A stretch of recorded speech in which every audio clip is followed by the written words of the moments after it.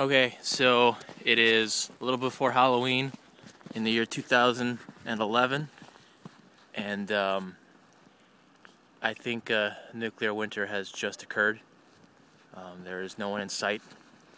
We have no power, no heat, no hot water. I'm not sure how long we're going to survive like this. I have some editing to do. I can't do that. So we can scratch that off for a little bit. Sorry, guys.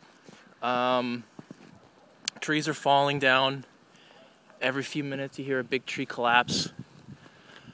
I'm wandering my property in search of a meal.